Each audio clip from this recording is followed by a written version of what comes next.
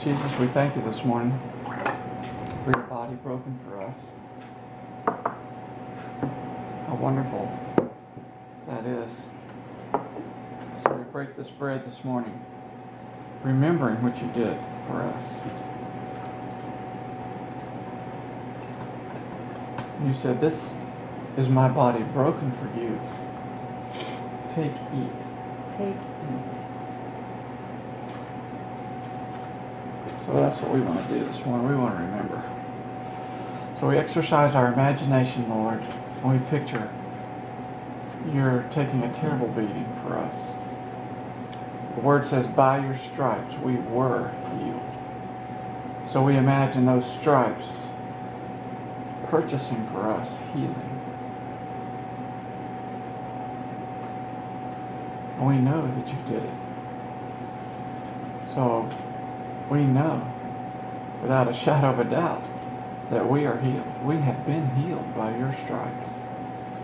So Father, we ask you to help us activate that this morning as we eat this bread. We believe we receive healing. Thank you for our new teeth. Thank you for our new bodies, new body parts. Thank you for restoring our flesh so that we can function and accomplish the will of the Father. That is our desire. In Jesus' name.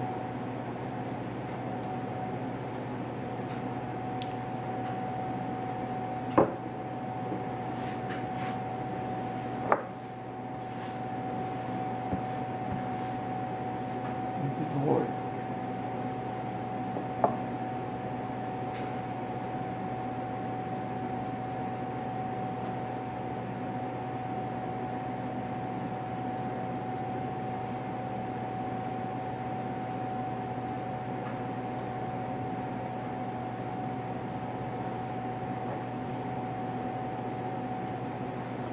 Thank you, Jesus, for your blood poured out for us.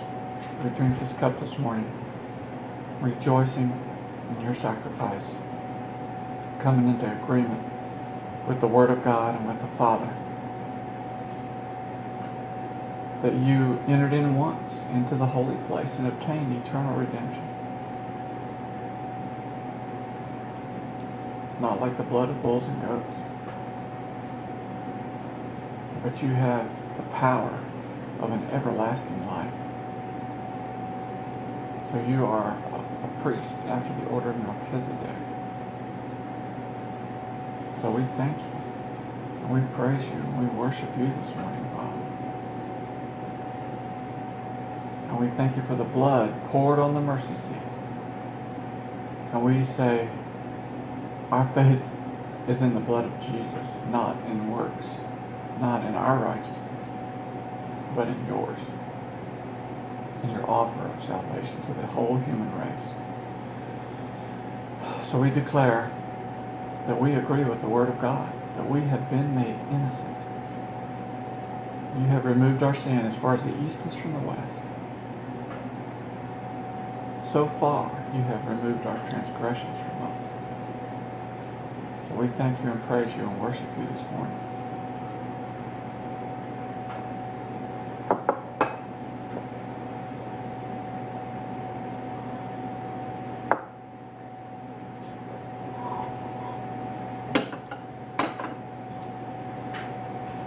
Thank you, Father. Lovely, lovely. You are lovely. We thank you for our Savior, Jesus. Now we're down to 1/3 in flashing in the power of the camera. So we might lose you guys, YouTubers. Sorry. Romans chapter 15. It's been a while since we've been recorded, so I almost forget where we are.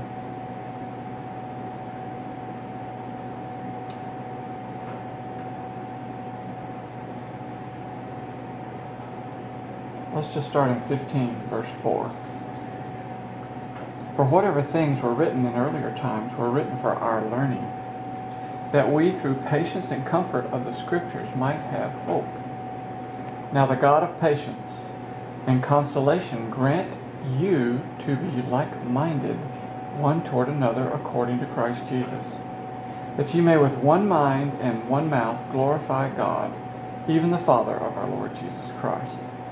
Wherefore receive ye one another, as Christ also received us to the glory of God. Now I say that Jesus Christ was a minister of the circumcision for the truth of God, to confirm the promises made unto the fathers, and that the Gentiles might glorify God for his mercy. As it is written, For this cause I will confess to thee among the nations, and sing unto thy name. Oh yeah, we read all this, haven't we? And again he saith, Rejoice, ye nations, with his people. And again, Praise the Lord, all ye nations, and laud him, all ye peoples. And again Isaiah saith, There shall be a root of Jesse, and he shall rise to reign over the nations. In him shall the nations trust. Now the God of hope fill you with all joy and peace in believing, that ye may abound in hope through the power of the Holy Spirit. Awesome. And I myself also am persuaded of you, my brethren, that ye also are full of goodness, filled with all knowledge, able also to admonish one another. Nevertheless, brethren, I have written the more boldly unto you in some sort, as putting you in mind, because of the grace that is given to me of God, that I should be the minister of Jesus Christ to the Gentiles, ministering the gospel of God, that the offering up of the Gentiles might be acceptable, being sanctified by the Holy Spirit. I have therefore that of which I may glory through Jesus Christ in those things which pertain to God. For I will not dare to speak of any of those things which Christ hath not wrought by me, to make the Gentiles obedient by word and deed, through mighty signs and wonders, by the power of the Spirit of God, so that from Jerusalem and round about unto Illyricum I have fully preached the gospel of Christ. Yea, so have I strived to preach the gospel, not where Christ was named, lest I should build upon another man's foundation. But as it is written, To whom he was not spoken of, they shall see, and they that have not heard shall understand. For which cause also I have been much hindered from coming to you. But now, having no more place in these parts, and having a great desire these many years to come unto you, whenever I take my journey into Spain, I will come to you, for I trust to see you in my journey, and to be brought on my way there by you, if first I be somewhat filled with your company. But now I go unto Jerusalem to minister unto the saints. And I think this, what he's referring to there, is when the prophets warned him not to go to Jerusalem. But anyway, Paul is taking this section, and he's spent 9, 10, 11 talking about the Jews, wanting them to be saved. So now he's spent chapter 15 talking about how that God said the Gentiles were going to be included in this party. Mm-hmm. And so he quotes all these Old Testament verses.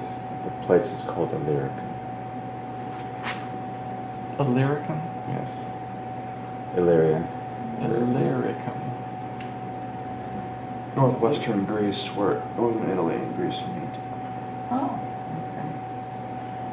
okay. Illyricum.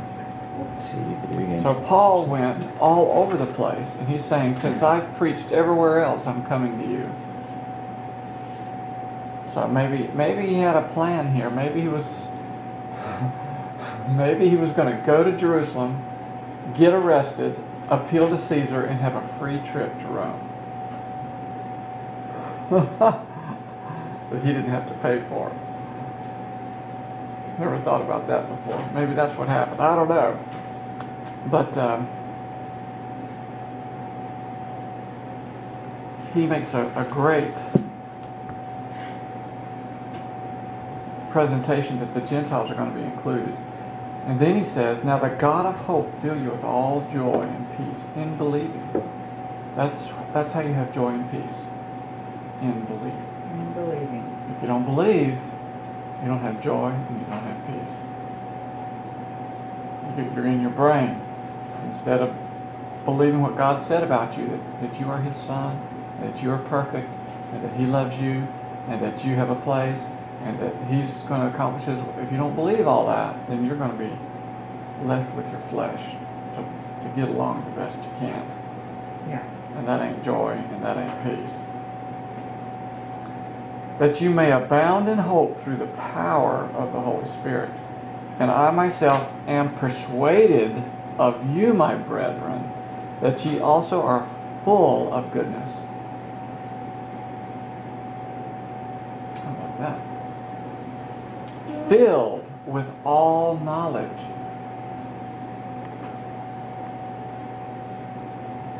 Able also to admonish one another.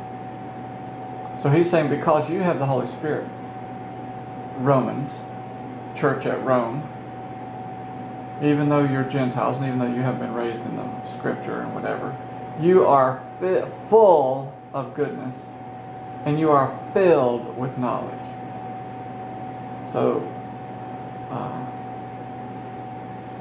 nevertheless, brothers, I have written the more boldly unto you in some sort, as putting you in mind, because of the grace that is given to me of God, that I should be a minister of Jesus Christ to the Gentiles, ministering the gospel of God, that the offering up of the Gentiles might be acceptable, being sanctified by the Holy Spirit.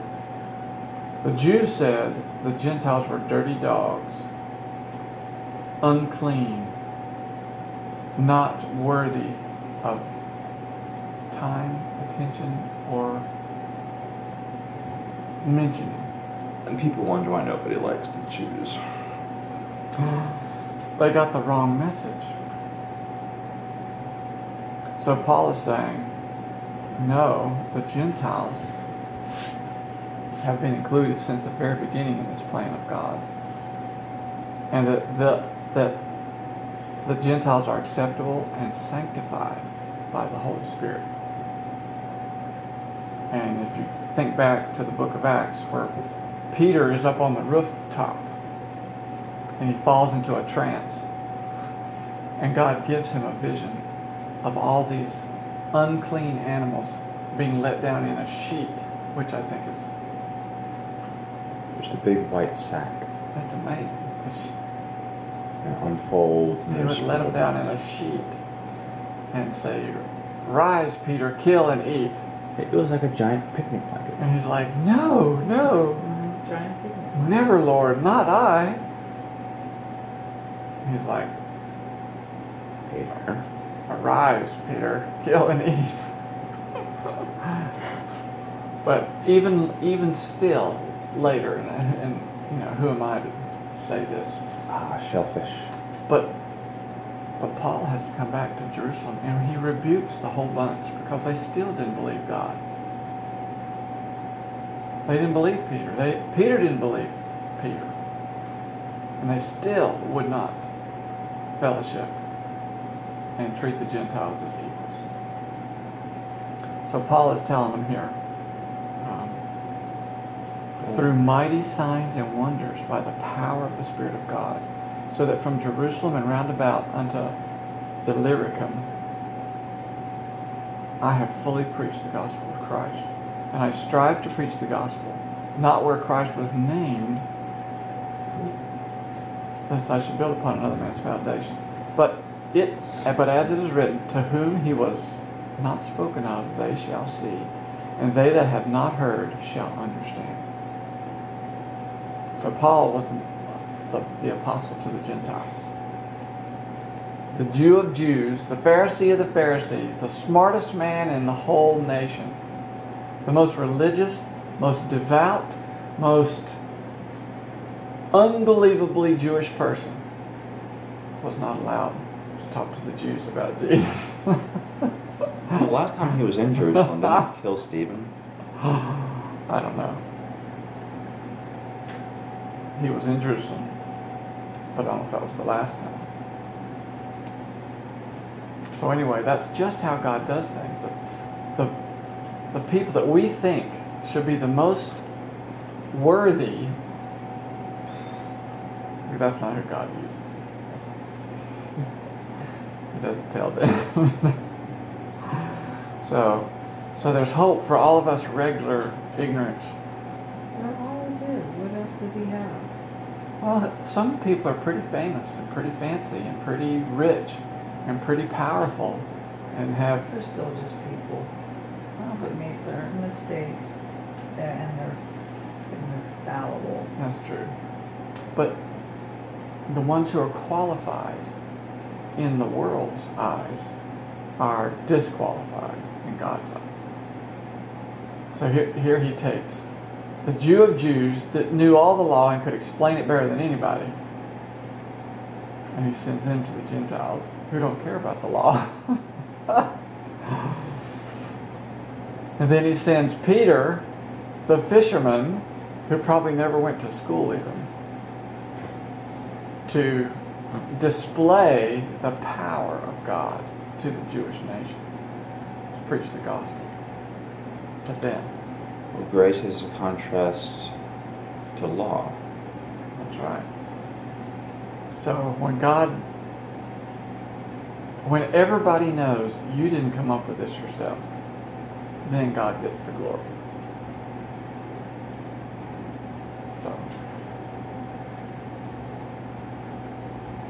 So Father, I wasn't there obviously, and we don't know how Paul really thought about all these things as far as all we know is what he's wrote in the book. But apparently he was quite a fellow. Yeah. So we appreciate him